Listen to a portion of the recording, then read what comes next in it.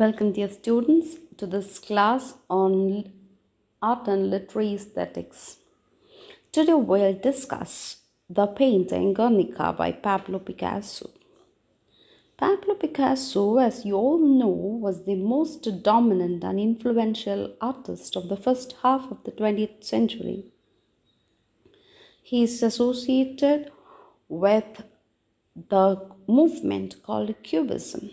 He also invented collage and made major contributions to symbolism as well as surrealism. So you'll be looking at all these movements in art and literature: Cubism, symbolism, surrealism. Please listen to the class on the overview of art movements. That's very important. Picasso saw himself above all as a painter. He's a sculptor as well. That being said and done, his sculpture was greatly influential, and he also explored areas as diverse as printmaking and ceramics as well. According to him, art is a lie. Art is a lie that makes us realize the truth. Typical of simplest and other surrealist artists, he believed that a realistic depiction or representation of things is not possible. That is not true. So art is a lie that actually make us realize the truth.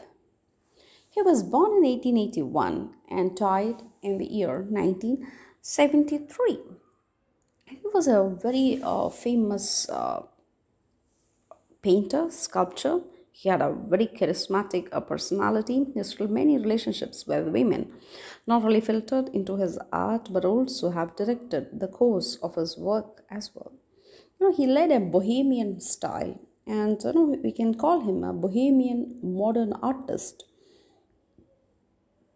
His body of when we look into the body of his work, we can make a classification of his works into blue period, rose or pink period, and the period of Cubism.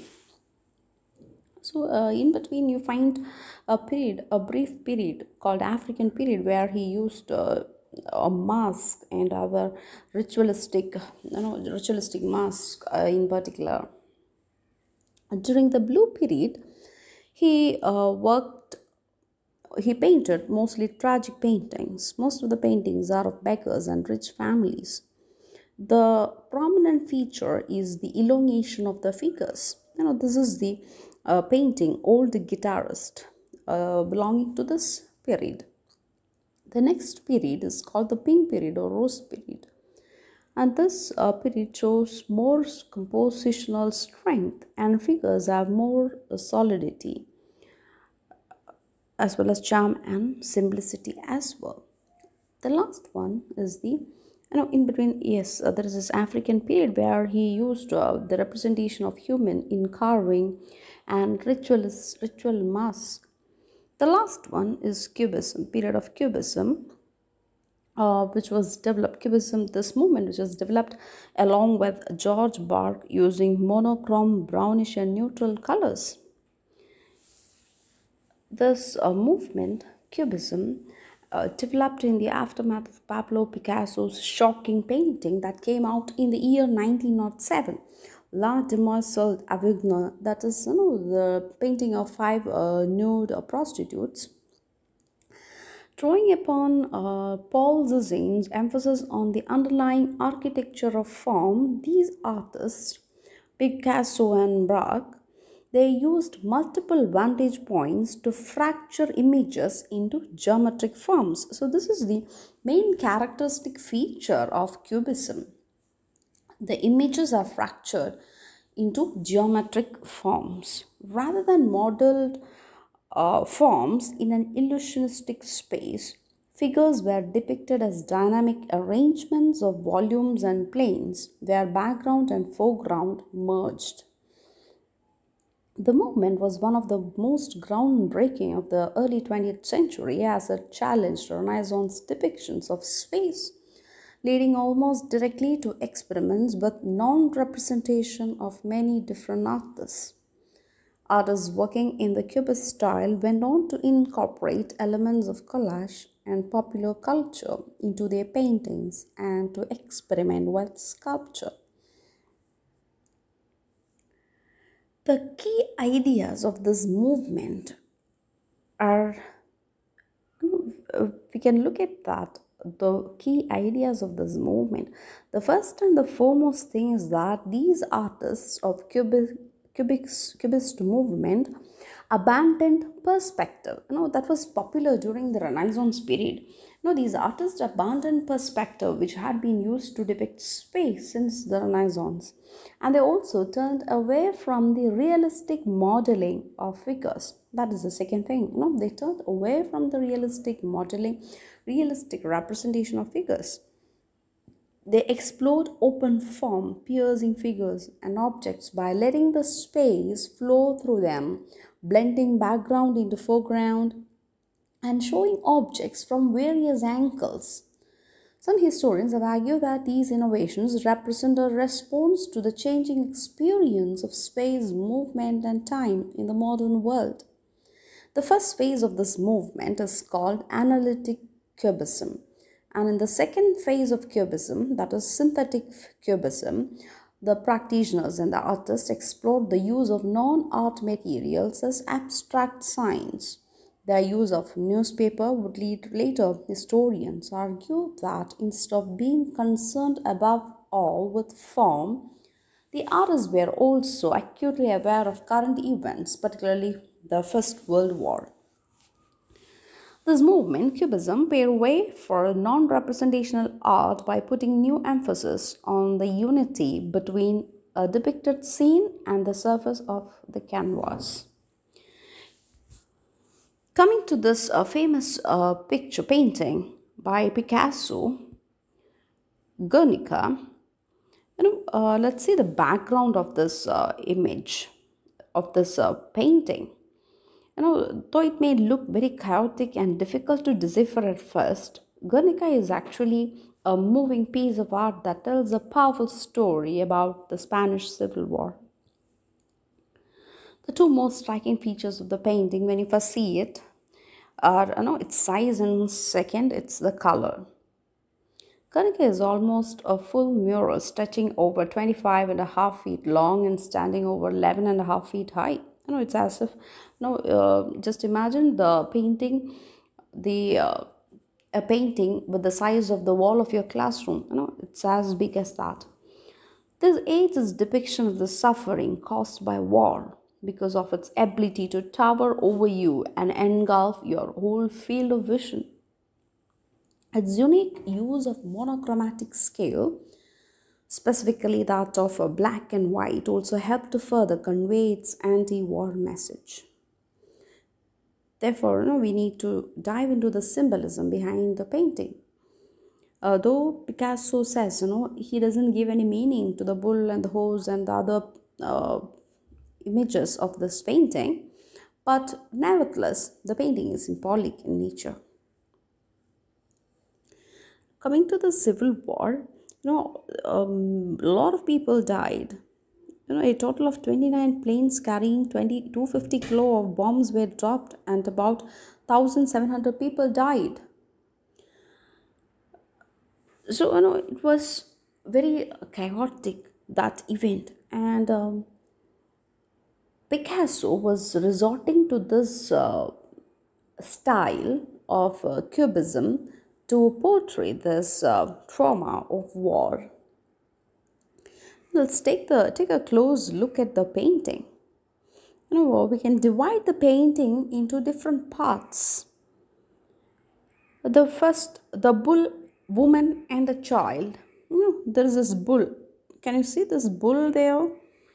The picture, the geometric painting of a bull. Far left, we can see this bull depicted with a dark body and white head. The expression it wears is one of shock, most likely caused by the horrors that surround him. Picasso himself had said that the animal was placed there to further signify brutality and darkness. It's disproportionate. There is this one tooth comes off. It projects. And then the virgin and child. Underneath the image of the bull sits a woman clutching a dead child, her head facing the sky in an anguished cry, her eyes in the shape of tears. This image was meant to resemble the classic Catholic image of Virgin and the Child, with tainted by war. So again, the trauma of death, loss, all this. The image of that woman, it shows the trauma of war, the aftermath of the sufferings caused by the war. After that, the central pyramid, the center is occupied by a horse falling in agony as it had just been run through by a spear, and a dead horse, a dead war horse. Situated in the center of the painting, we find a horse appearing as though it is about to collapse and is in some way wounded. We can only make out the horse's head with its open mouth open as it gazes out at the horrors of war. The rest of its body is overlapped by other images, which in turn form more images, such as a human skull. So, again, this is a remnant of war. The fallen warrior, showing defeat and death. The stigma sign on the hand symbolizes pain experienced by the innocent people during this war. Working our way further down still, we see this dead soldier on the ground. The soldier, however, does not have a complete body. We can't see the complete body, but rather a series of disjointed parts strewn about the floor. We can see his head and both arms. In one arm, he carries a broken sword, and the other, he carries a flower. We'll come back to these images of flower. So this is one is the fallen warrior one. This is the next warrior, where you find the sword and the flower. Broken sword again showing defeat. Then flower rising from the hand symbolizes that there is still some hope left. We'll come to that later. So the falling woman. So that is the next image of a woman.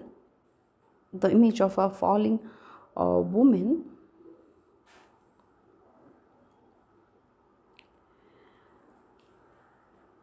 So down now to the bottom right corner, we see this woman with an injured leg. She's bleeding from knee and is trying to stop bleeding with her hand. That also shows the terror of war. The fleeing woman trying to run away from the battlefield, you can see, from the suffering. The woman with the lamp, a woman floating in from the outside, holding the candle of hope and challenging the light of the bulb. So there is this bulb, where from where this light comes. Maybe that symbolizes violence that engulfs us, the entire scene, and as if challenging that light from the bulb, this woman of hope carries a candle. Then the human skull and the bull head, the two hidden images there, images of the skull and the bull head. The bull maybe symbolizes pain, maybe. The sign of the Illuminatis, there is another reading of this painting. The sign of Illuminati is visible when the hidden lines are emphasized. Also the bulb, which represents all-seeing eye, also it's about that also shares the same concept of the Illuminatis. You can just go and read about these Illuminatis and those things. So one reading is that this is actually a sign of this painting itself is something related to this. The possible entries and exit points of the painting. the tension in the figures. You can watch this. How they clutch, how they hold their hands. The depiction of hands. The attention to these details should be made. Relaxed hands can be seen of the fleeing woman, cause she sensed there is still some hope. Hands clenched of the woman holding her child. That is of tension, of trauma, of pain, anguish. These are the sounds from the painting, though it's not heard. It's as good as hearing those sounds. You feel that the painting is screaming aloud. A lot of sound and noise come out of it, recreating the whole scenario of the event of Spanish Civil War. The sounds coming from the figures, enhancing the agony and pain. The bull, the horse, the cry, the neigh of the horse, dying horse, the woman screaming. No, we find the anguished cry, the painful cry and scream from the painting.